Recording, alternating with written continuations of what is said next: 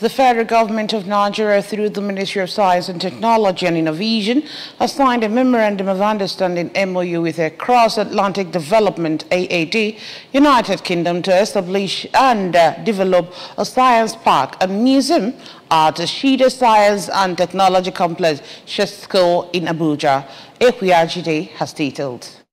The establishment of science and technology parks in the 6 geopolitical zones of Nigeria has been in the offing since 2006, but the focus was shifted to the establishment of a model science and technology park at Shida Science and Technology Complex, SHESCO, Abuja, which already has 79.5 hectares of land for the project. The partnership is hinged on the Private-Public Partnership PPP initiative, but AAD will provide the required funds for the development of the SHESCO Science and Technology Park. The Minister of Science, Technology and Innovation, Senator Adeleke Mamora, while signing on behalf of the government, said the decision to establish the Model Science and Technology Park at Shida Science and Technology Complex was reached after conducting a nationwide survey to identify the science, engineering, technology, and innovation landscape of the country. The minister opined that to achieve the goal of creating more jobs for the teeming youths through the science park, then an implementation must follow the signing of the MOU.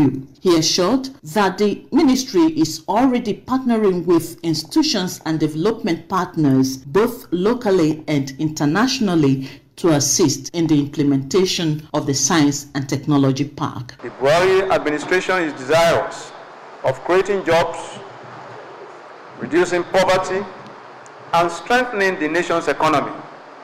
And this is demonstrated by the Presidential Executive Order 5, which seeks to promote Nigerian content in contracts, science, engineering, and technology.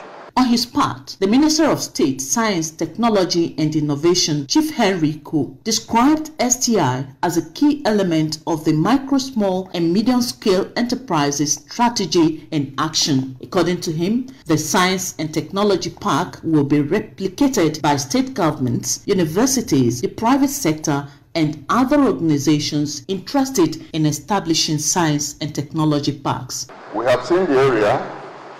The area is large.